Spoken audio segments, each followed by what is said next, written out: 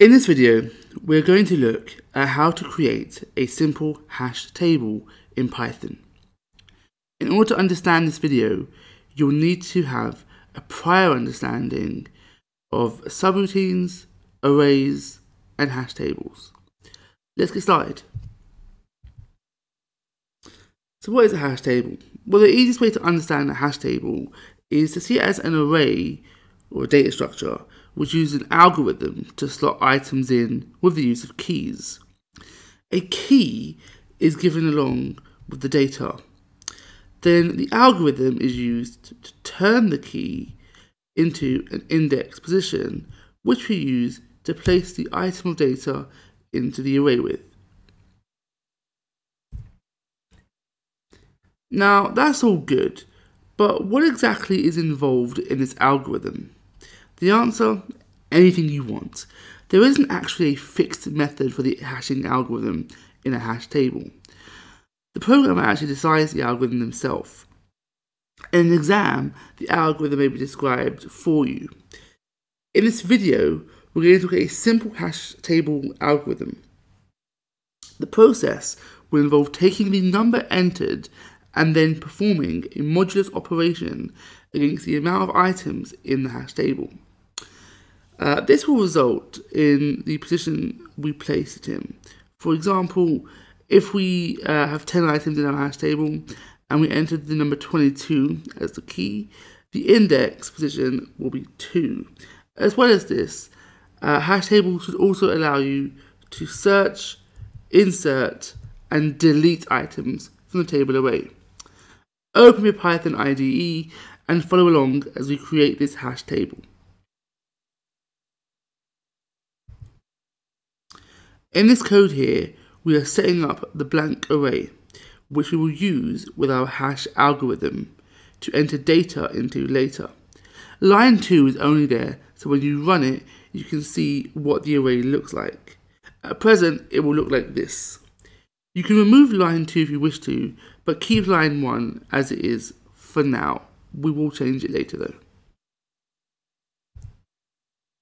Below what we just wrote, let's create this function for the hashing algorithm. This one single line in the function will be used to generate the position in the list each item will be placed in. You can see here we're taking the key and performing a modulus with the length of the hash table, which is exactly what I mentioned earlier. To test this program, I've written lines 6, 7 and 8 so you can see what the function is doing, and here you can see the results. Once we've got the algorithm, we need to be able to insert the data into the hash table. That's what we do here. First, we add a subroutine called insert. This subroutine takes in the hash underscore table, a key, and a value as parameters. In line 8, we then run the hashing underscore function with the key so that the key is translated into an index. The data value is then placed in the index position of the hash table as shown in line 9. We can then test this out by using lines 12 and 13. 10 mod 10 is 0, so therefore Nepal is placed in position 0, which you can see here. Feel free to pause the video here and play around with the code to see how to change the index a value is placed in.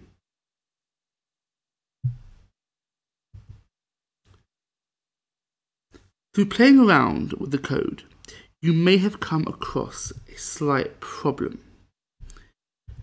If we enter another value, which is given the index 0, the item already in position 0 gets replaced and is lost forever. We need to find a solution to fix this problem of collision. There are two methods for this. One is called linear probing. This is where if one position is being used, the value is placed in the next available position. The other method, however, which is what we are going to use, is called chaining. This allows multiple items to exist in the same slot or index. Let's take a look at this in Python now. To do this, we're going to need some changes. to part of our code. The #_table code needs to be replaced with this. This will create a list that looks more like this. Here we have created an empty multi-dimensional array.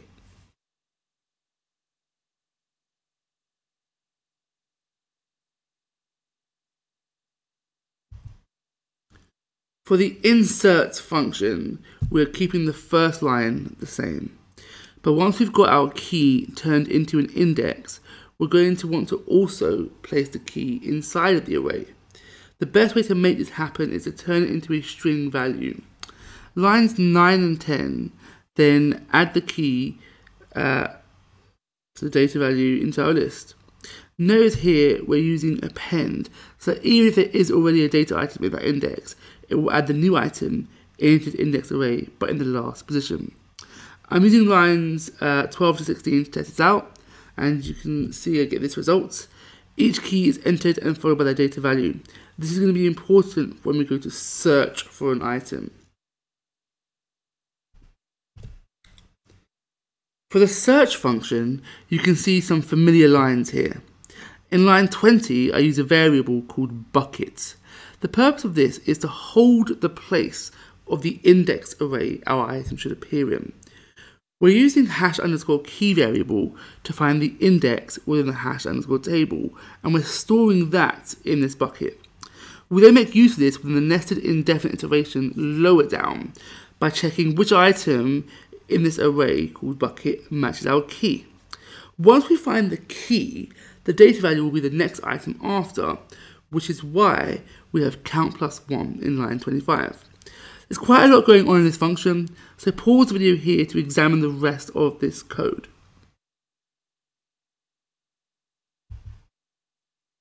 Next, we've got the delete function.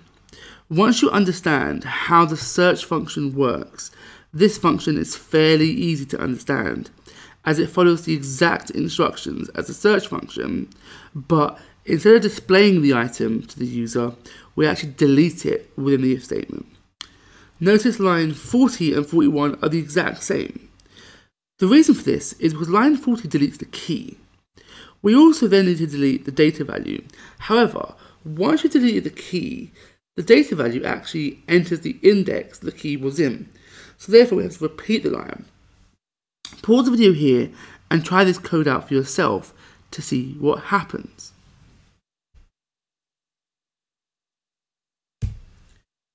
The final function I created was this menu, probably one of the easier parts of the code. This allows the user to call each of the different functions within the program. You can see the menu is called after any function has been completed. Once you've done this, don't forget to call the menu outside of your function, and the program is ready.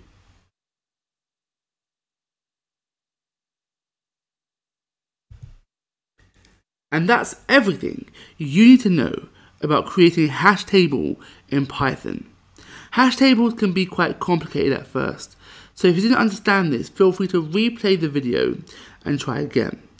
Each time you write new code, play around with it, mess the code up, and see the results. You'll understand it all soon if you haven't already.